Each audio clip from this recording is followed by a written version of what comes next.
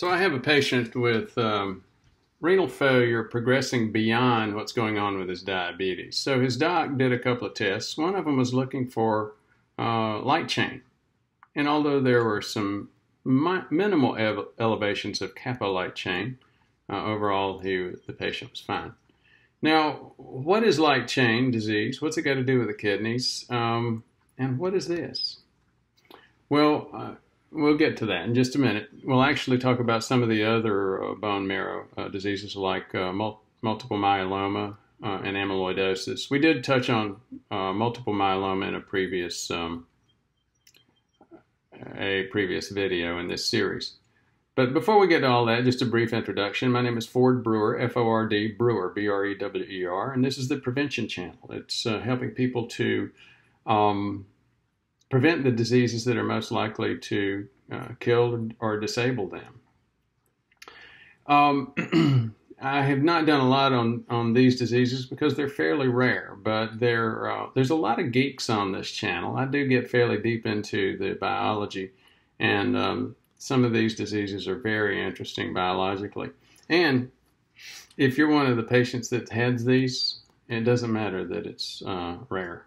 And if you're a family member, and I actually have a friend that's the father of a daughter that had amyloidosis, it is a very serious disease.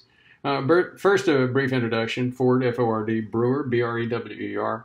I am a physician, started as an ER doc, got very frustrated very quickly with the things that should have been prevented. So I went to Hopkins to get some training in prevention, ran the program there in prevention, ended up working in prevention all my life, most of it being the medical director, teaching primary care docs how to do prevention. So this is the filter, the glomerulus, and this is obviously a photomicrograph. In a kidney. It's got way too many of these blue things, way too much of this stuff. It's a mess. And the reason for it is this patient has light chain disease. Light chains are portions of antibodies. What are the antibodies that we're talking about? Well, antibodies are made by B cells and plasma cells. Did I do that upside down? I sure did. So these B cells sit around with the antibody sticking off, waiting for an antigen to come along, like a flu vaccine or a flu itself, or an infection. And that antigen-antibody interaction causes the B cell to form a bunch of B cells making the very same type of antibody. And that's how you develop an antibody response. That's why it takes 3 to 5 days for you to go through the infectious process. It takes time for this process to happen with the interaction with the B cell, to form a plasma cell and to form those antibody clone lines. Now, this is what a typical antibody looks like. We'll go into other antibody classes in just a minute. The business end, the place where the antigen receptor site is right here between what's called the long chain and the light chain. There are two types of light chains, kappa light chain and gamma light chain, I think. And we'll talk about those a little bit later too. Not a whole lot, but because we're going to be covering mostly other things. I said there are different classes of antibodies. You may have heard of them: IgG, IgE, IgD, M, and A. And as you look at it, these are all basically just different configurations of your classic antibody Y configuration. And all of them are set so you can get the external part of the molecule where the antigen receptor site is at the outside. This area in these chains is the attachment site for the immunoglobulin on the cell wall for the B cell, and these are the functioning ones that have been made by plasma cells that go out and attack the, so there's maximum attack for the antigens there. As I mentioned, these are the light chain components here. And again, when you get these clones, sometimes you get a cancerous clone that makes nothing but the light chain. Usually two types, kappa and lambda. I'm having some pronunciation problems today. Just as a reminder, in the other video, I talked about the basics of multiple myeloma. What happens when you get these uncontrolled, you lose control of the clone cell line for the plasma cell or the B cell. You get these erosions in the bone marrow itself. And it classically will show up in a 75, 80-year-old that looks like there's an appearance similar to getting shot in the head with a shotgun, because you've got all of these pellet size holes or lacunae, or little lakes, where you've got that erosion in the bone marrow by that cell line. This is a picture, obviously a photomicrograph of plasma cells or B cells in a multiple myeloma site.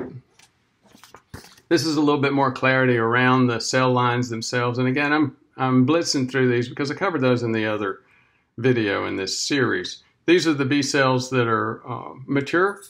And as I mentioned, you've got the immunoglobulin, the antibody, attached here to the cell. And then on the outside, you've got the receptors for the antigen.